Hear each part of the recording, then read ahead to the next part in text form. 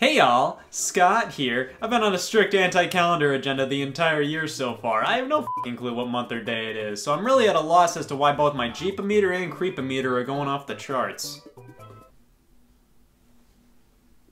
Yeah, that's probably why. Everybody's a bit more accepting of murder, which could only mean one thing. Halloween is here! It's just, it doesn't really feel like it to me. The calendar may be screaming October, but my body's screaming March. I guess it's because I haven't really been scared yet this month. And of all months, October is prime piss yourself season. I just want to get scared, but it's just not happening. Look, my hand's been bleeding this entire time. It's doing nothing for me. Maybe I've just grown out of Halloween, which really blows. I love this season. Last year, to prove my passion for the holiday, I tried to get the copyright to pumpkins, but all they could give me was gourds. I just need to try. I can't let Halloween lose all of its flavor. I need to get scared by something, anything. Need a quick piss-me-up? Consider breaking and entering this haunted house. Huh. I don't know, that seems a little too by the numbers for me. People who talk about stupid Nintendo games, beware. Now we're talking! That's the perfect way to scare the piss, and out of me as well! Yeah, this seems like the place. If I really wanted to, I could piss myself out of fear right now, but I'm not gonna do that just to boost this house's ego that much more. No, it has to be genuine fear. That's why I'll be keeping track of the pissometer. Once this baby hits 100%, I've officially scared the piss out of myself and Halloween is saved. Which shouldn't be a problem, because look at this place, it's perfect. And really, what creepy-ass old house isn't complete without a Sega CD? The Sega CD was an add-on for the Sega Genesis released in 1992 here in North America. Its primary purpose was initially to be a way to play enhanced Genesis titles. Games like Mortal Kombat, Echo the Dolphin, and Earthworm Jim were originally on the Sega Genesis, but were later brought over to the Sega CD with more content and better music. The CD format allowed for more storage and higher quality graphics and sound, so it was pretty exciting at the time to imagine what that could mean for Genesis owners. Instead, a bunch of companies decided to port over their home movies and we got games like Double Switch and Fahrenheit. Full motion video games, or interactive movies. The Sega CD could run them, so why not? FMV games were nothing new. Dragon's Lair was an arcade game from '83 that was basically just an animated movie where you had to hit the right button at the right time. But now, you could get this kind of game in your living room! Many people thought this would be the future of gaming.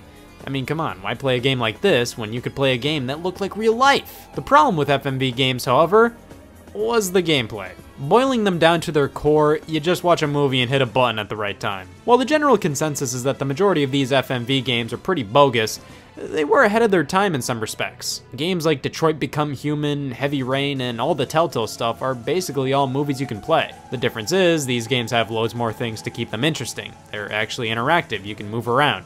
They're much longer and have branching storylines that make your decisions change how the plot unfolds. However, no other interactive movie will ever have the sheer legacy that the FMV game to end all FMV games has. Night Trap, the interactive horror movie that's responsible for you needing your mom to be with you to buy the latest Call of Duty. The year was 1986. Tom Zito is developing a video game console utilizing VHS tapes instead of cartridges or discs. It would have played interactive movie-type games and presumably could have simply attached to your pre-existing VCR, making it more appealing cost-wise compared to other systems at the time. The system was codenamed the Nemo, short for Never Ever Mention Outside, but was later referred to as the Control Vision. To aid him in crafting some demos for the system, Rob Fullo and James Riley created the prototype game, Scene of the Crime. This was a pretty simple game utilizing multiple surveillance cameras that you had to shift through in order to find out who the culprit was. After presenting the system in demo to Hasbro, they received full funding to continue working on the device and games. The idea of monitoring surveillance cameras from Scene of the Crime stuck and would eventually turn into Night Trap, a game all about swapping between cameras to trap those pesky these things before they escape. Night Trap was shot in 1987, directed by Riley. It was intentionally campy, and that was a part of the charm. The project required strict time management and continuity between shots due to the surveillance camera concept. They didn't have 8 different cameras set up in the 8 different locations featured in the game. No, they had to, say, shoot the bedroom scenes, then the bathroom scenes, then the kitchen scenes. So just a character walking from one room to another was a lot more complicated than you may think. But in the end, Night Trap was successfully finished and was set to release alongside the Control Vision in 1989. Yeah, the cost for producing Night Trap and Sewer Shark, another FMV game made for the system, both were far greater than Hasbro ever wanted them to be. Also, the pure cost of the Control Vision system itself was far too high to release it in the market. It just didn't make financial sense, and thus it was cancelled and the games were shelved. However, Zito bought the title's rights, started his own FMV game-based company called Digital Pictures, and made a deal with Sega to release Night Trap on the Sega CD. It did okay. Until it was burned at the stake by the US government, and then it sold like crazy! Night Trap, alongside Mortal Kombat, was a key example shown depicting video game violence during a congressional hearing, the same congressional hearing that would lead to the creation of the ESRB rating system. They mostly focused on the infamous bathroom scene, where this gal gets her neck pumped. It's weird, because during development, Hasbro had specific orders to ensure Night Trap would not feature any reproducible violence. For example, these wildling guys were originally supposed to be ninjas attacking the house.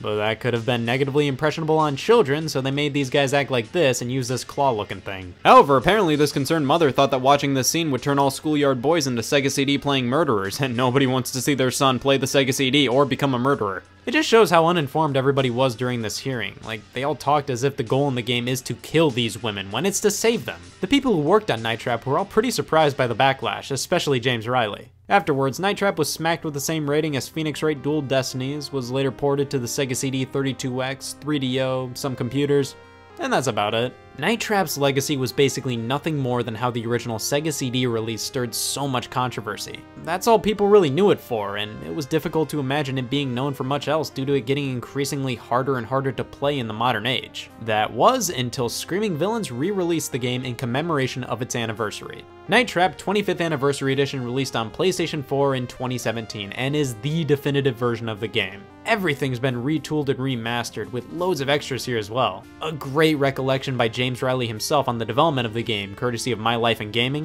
a 1995 documentary on the controversy, and even a playable version of Scene of the Crime, which is great. The physical version was released by Limited Run Games and even features a reversible cover. This side is more true to the original box of the game, while the other looks like the version after the ESRB rating. I personally prefer the original. It really sells the whole B-movie shtick. This version just looks like she's saying, "Can you believe this?" Anyways, this is how the original version on Sega CD looked. It's pretty obvious that if you want to be fully immersed in the Night Trap experience, you really need to play the 25th Anniversary Edition with its non-Sega CD visuals. You can adjust the layout of the game to be more akin to the various re-releases over the years, but we're going to be sticking to the 2017 version. So Night Trap works like this. We have 8 different locations to monitor for these waddlers called augurs. Your goal is to trap as many of them as possible, and to do that, you just have to select the room they're in, wait for this bar to flash red, and then BAM! Commit a felony. However, a handful of times, characters will mess with the access code to the traps. They'll change it to another color, so you have to change your code to that specific color. The color they choose is always random, and is more than seamless. No, not that again. Come on, Studley, we better change that code. How about red? Sure. Yup, that's the gameplay of Night Trap. The most complicated it gets is changing the access code color. And even then, that only happens like 4 times in a playthrough. And if you'll excuse me, I'm going to beat the game and then explain the plot. Holy shit, what the hell was that? Just to figure out what was going on, I had to do research and watch some edits of the game online that actually turned it into a coherent movie. But I think I got it. And here's the gist. So there's this house, right? I'm already on board. This vampire family runs it, but nobody knows they're vampires. A bunch of teens were last seen there and have since gone missing, so these guys are like, whoa, there's something fishy going on there. We better send out our best to investigate. Yup, the girl from Different Strokes. So this vampire family is trying to lure teens in their house by getting their daughter to have a slumber party and invite some over, including Kelly, the undercover agent. These things called augurs are all over the house. They're like vampires that need blood and use these nifty nabbers to get it from people's necks since they're super weak, so there is an official canonical reason why they all waddle. The traps in the house are set up for the vampire family to trap the teens, but the control team hacked into it, so you have to use the traps against them. The girls are all oblivious to the augurs and the family's vampiric tendencies, and I can't blame them. I only found out about halfway through. Yay! Sarah, what is this? No, they're vampires. Sarah, we're in this huge house with all your friends. We have telephones, we have a car, your parents are gone, and you say soap? Come on, Sarah, what's the first thing you think of? Party! Ah, so no parents, no rules equates to this. It works better without music. One of the girl's little brother is one of the first to come in contact with the augurs, and man, I don't know. This guy's constipated and weed whacking inside. What's the big deal? Come on, we gotta get out of here. They're after us. You start all conversations like that? Hey, look, we've made it to the infamous bathroom scene. Now that's what I call a resume builder. Eventually, Kelly figures out that these things in the family are vampires, so then it's a bunch of eek, yikes, and holy shit. Fucking vampires. Who are you? We're scat. That's me! The parents end up returning alongside the scat team, raiding the house, demanding answers. I don't think you understand, Mr. Martin, but you're in serious trouble. You can't arrest a vampire? They end up fighting the family, but eventually you're able to trap them all. Yeah, bullets can't stop this guy, but not the wall trap! There are multiple endings, some where Kelly is bitten by one of the family members, and a few positive ones where you capture most or all of the bad guys, and even one where you can capture Kelly at the very end. And that's basically Night Trap, and you may ask, oh, why did you have such a hard time following the plot? It seems as simple as, vampires! Here's the thing, the plot looks like this while you're playing the game.